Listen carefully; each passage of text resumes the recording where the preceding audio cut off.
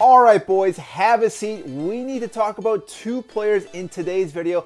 Cristiano Ronaldo, which I know we talked about before, but some new news have come out with this player, and Frenkie De Jong from Barcelona, who could possibly be on his way to Chelsea. So let's dive into this.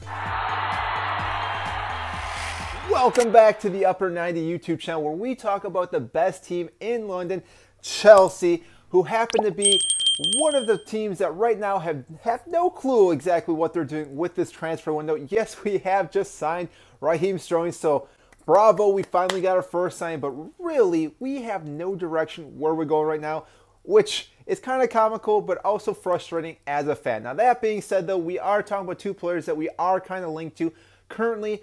Cristiano Ronaldo, we'll start with him, which because Manchester United have just come out saying that they actually will be selling this player this transfer window. They've come to some type of term with Ronaldo, realizing they cannot keep this player this upcoming season, which again is not too surprising with how poorly Manchester have been as of lately, and therefore Ronaldo wants to go to a team where he will be playing in the Champions League. Now, I know we've mentioned this before, there are not too many teams out there that right now would want to buy Cristiano Ronaldo. Chelsea obviously is one of them, and I would say Real Madrid's probably the only other club option. Maybe Bayern Munich, because if Robert Lewandowski does go, Ronaldo could possibly go there, but that is a big if. So that really leaves Real Madrid and Chelsea. Now, I know with Chelsea, the big question mark on this is that he will not be a long-term fix for us currently with our number 9 role. I know that you don't have to tell me that, but again, if you want to, comment down below.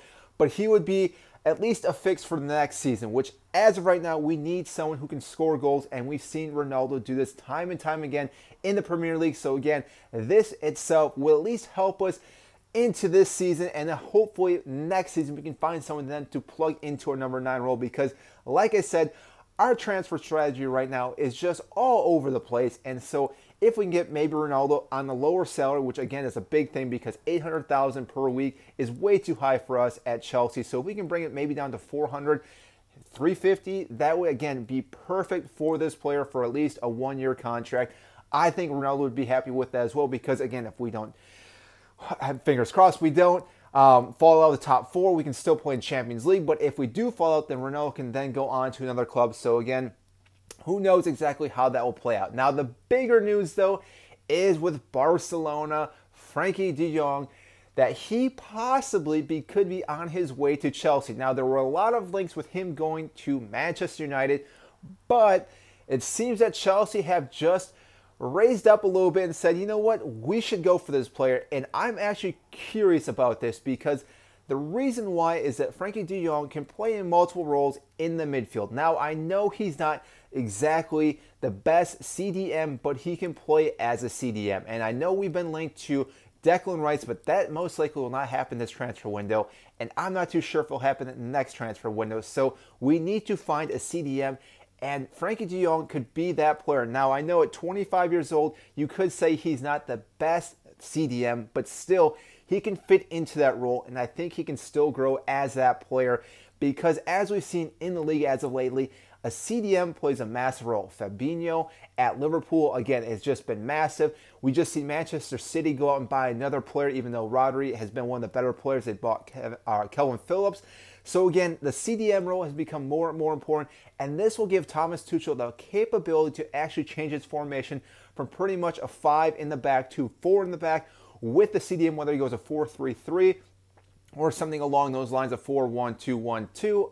Personally, that's my favorite formation, but still, this gives us the option to do different things, which again will allow us to move certain players around, because as of lately, our formation hasn't been working. I know Thomas Tuchel had said that this is what he wanted to do because of the players he had, but if he's able to bring in certain players and change the formation to, again, possibly a 4-3-3, this could be huge for our club, because that not only gives us a better option attacking-wise, but again, it opens up a lot more chances for different players to step in. Now, again, I need to talk about our midfield with Frenkie De Jong. If he were to come, this would be very difficult, because then we have Conte, we have Kovacic, we have Jorginho, Conor Gallagher, Ruben Loftus-Cheek, Mason Mount, and then Frenkie De Jong. That is 7 midfielders currently, and I'm probably missing one, which I'm sorry whoever that player is, but still, that alone is just way too many midfielders to have. And so if this were to happen, I would think that Jorginho would be most likely the player to go out, and you'd most likely go to Juventus.